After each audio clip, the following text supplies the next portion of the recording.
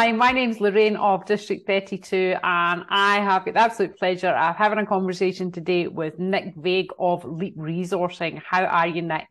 I'm fantastic. Looking forward to Christmas holidays, as are a lot of my clients, which I'm really enjoying. Not together, but Yeah, they'll be yeah. on holiday, and that's what we enable. So, And you do, and I want to talk to you about that. So, look, just to frame this this conversation is around outsourcing, using an outsourcing agency, and a common concern around people, working with outsourced employees is that the fear of the loss of control or management of that area. So, we're going to deep dive in that. Today to help business owners, enable that decision making. So, Nick, first of all, tell me about Leap Resourcing. well, we're a full-service outsourcing agency, a VA agency. I've got 75 wonderful staff in the Philippines that are part of our extended family, and many happy clients that our staff make a fantastic difference in their business lives every day. And what I was saying about all going on holiday is our clients can all go on holiday because they've got a fantastic team running the essentials of their business, so they don't have to answer emails or their phone on the beach this Christmas. So I'm about to go away, and I know many of my clients, some of them are having their first holiday they've had since they've been in business, which is exciting. Wow. So, Nick, before I deep dive into more of that, the management side of things, what you started with Leap Resourcing? Where did it all begin? So I've been in business for about 8 years now, and I've got a phone and internet business as well, which I've had for quite a long time. A lot of my staff are in the Philippines who are involved in that. And my clients came to me and said, look, your staff are amazing. They can talk about footy and cricket.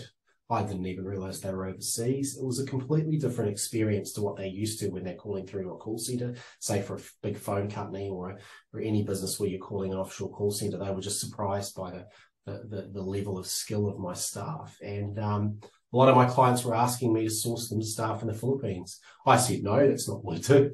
But I have worked in HR in the past, and I've got a lot of partners in HR. So I really wanted to provide, we looked at doing it as a business, but I wanted to provide that support at the start. There's not much point in just saying, here's someone in another country. Go work with it, go deal with the situation. You've got no experience, no one on the ground there. A lot of people, business owners, don't know what to outsource, what's feasible. So by providing an agency where we provide the staff, but we also provide that support along the way and make sure it's targeted to their business. And that's the secret to getting the most out of an outsourcing arrangement. Beautiful, thank you. And you're helping an awful lot of people around the network and here locally in Perth and beyond. So you really are making that difference. And I hear that, I hear those stories. Yeah, so I'm not waffling here, I'm speaking from the horse's mouth. So Nick, I wanted to just home in on one particular point today, and that was around, the fear of the unknown when working with an employee who's not really your own employee, so, and people have got fear around, the control about that. Do you want to talk to me about that? What are the fears that come up? What are the questions that business owners ask you? And then how can you, give us some peace of mind around that? Well, I mean, all business is about risk. If it wasn't about risk and we had to take calculated risks, we wouldn't be in business. We'd be working for someone else on salary. So we've made that first jump. It's a fair concern that business owners have about outsourcing and having staff in somewhere where you can't physically walk over to their desk and say hello. That's a concern. It's a valid concern. It's one that I had when I first started. One of the important things is having people on the ground that understand the culture, understand all the different peculiarities and customs and things. Every country is different. And within the Philippines, certainly there's hundreds of different sub-nations, tribes, ethnic groups. So everybody is slightly different. And being a Kiwi, we're very much the same, but in many ways. But it's about understanding the people. It's about having a common language in the way that you communicate people, having a culture where people, are comfortable to come to you and tell you bad news. I would always rather hear bad news rather than no news. And having the expectations set at the start, though culturally, those are the important things. You've got to have your security processes down pat. So you need to have qualified staff who can do vetting, you're checking police databases, you're doing proper reference checks. I'm always alarmed by the amount of people that don't bother calling references. And actually check that it's someone's boss, not their mum, on the end of the phone. So it's doing your due diligence. It's running a proper police check. It's also, when we do interviews, I do proper structured interviews. In HR, we all know that the best indicator of future performance is past performance. So if you've been a fantastic salesperson, it's probably likely you're going to be a good salesperson in the future. But if you've just burnt out and left the job, and that's why, we want to know that. So it's about asking the right questions. It's about asking people to demonstrate that they can do what they say they can do, and looking for examples of that. And we have a very low turnover rate for that reason. We do all that work at the start. With business owners as well, controls are always a concern. It's about showing them the light and the systems and how to delegate work. What to start, and we do a 12-week onboarding program where we show them the ropes about what you want to start doing. You don't want to hand over your entire inbox for them to answer straight away, but you want to be spending time each day in the first week, showing them the kind of emails that come in and the type of queries and spotting trends, and then discussing how we might handle different queries and the way that we talk and those sort of things, so that, by the end of week 2, they can start actually drafting emails to clients on your behalf, and then you just check them. But it's all about coaching. It's all about sitting down and saying, hey, look, this is actually more what I would say, and just providing them that feedback. That's how people grow. So we provide that system where we say, look, week 1, these are the kind of things you can get your staff to do. By week 12, you'll be handing over more advanced tasks to them. But there's some things you do yourself, like I do the payroll. I pay everything out of my own bank account. I don't have staff doing that. So there's a list of things you'll get them to do. And it's also some of those things you'll want to have control over. So maybe the staff will do 70% of a task, and then you'll finish it off, or you'll sign off on it or make slight adjustments. So that way you've got that control. One thing I find is clients either want to give the whole of the task to a VA, or they give none of it. Now, the none of it is the problem, because a lot of things like research and drafting and a lot of that the staff can do. And then I come in at the end, like with my social media posts. Trixie, my EA, she'll send me like screenshots of all the different posts for the month. I'll read through them and give her feedback. So I'm not giving her free open slather to write whatever she wants.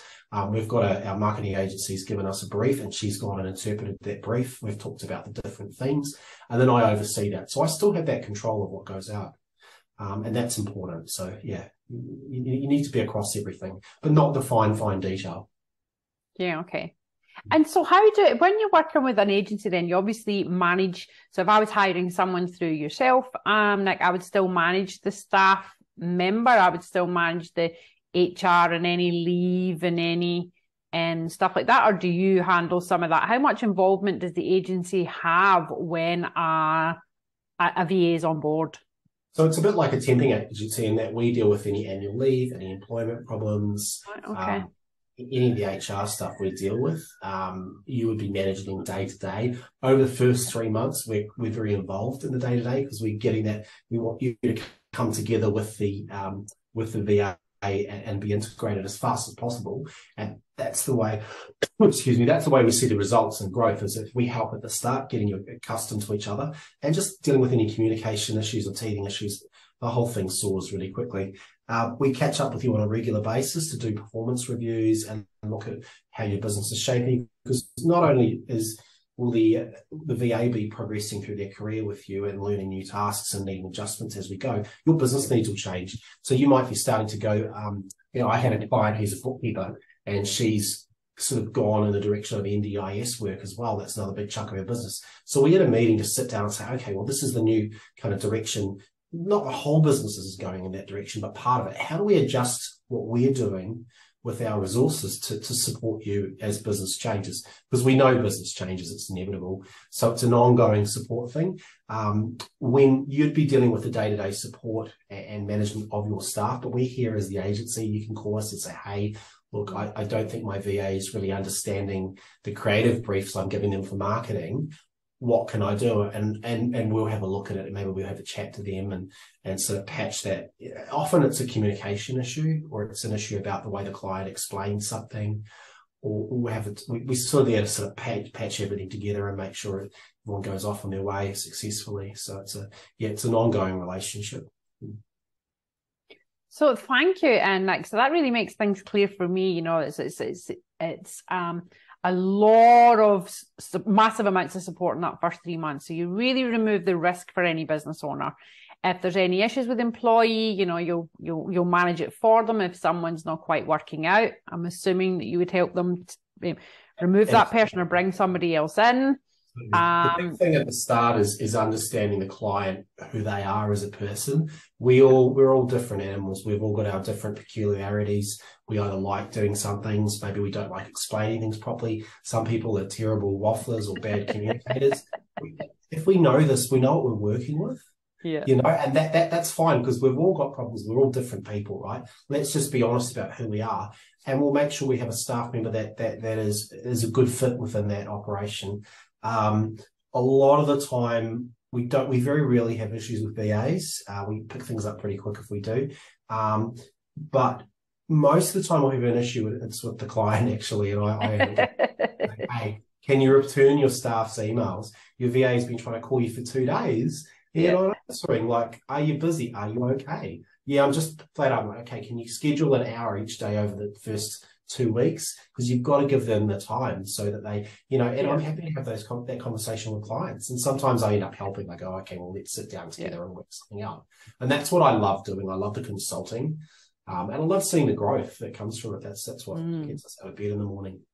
It is. I mean, that really enables us. Having staff is the only way we can grow. We can't do it by ourselves. And this is a really safe bet, you know, rather than going straight out to the market here or wherever you are and employing somebody on, you know, $80,000 a year to come and sit in your office. Also, let me just answer some of the suspicion going on in my mind, because if I've got the question, I'm sure other people have as well. So, you know, how do you make sure that you're getting the maximum productivity from a VA? How do you know they're working all the time? How do you know you're not paying, you know, for 40 hours a week and you're getting 20? Do you help with that sort of thing as well? Do you ensure that? Okay. Yeah, absolutely do. So on a very rudimentary level, it's based on output. You know, you look at how much time things took you to do previously, and you look at what's been what the output is. That's the simplest way to tell. But we've got monitoring software on their computers and things to see keystrokes, all that too.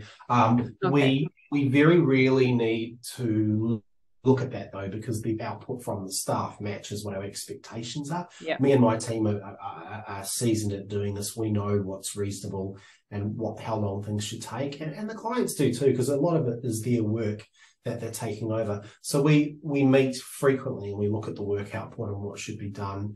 But again, I can see calls going out on the phone system that we provide people. We can see activity on the computers, so we know if they're working. We know if they're at the beach. My staff are pretty. My management team in the Philippines are amazing. I've got five of my team who are our management team. They're all skilled HR practitioners. Hector's run call centers for Telstra for years, and he's amazing at fishing out problems and knowing.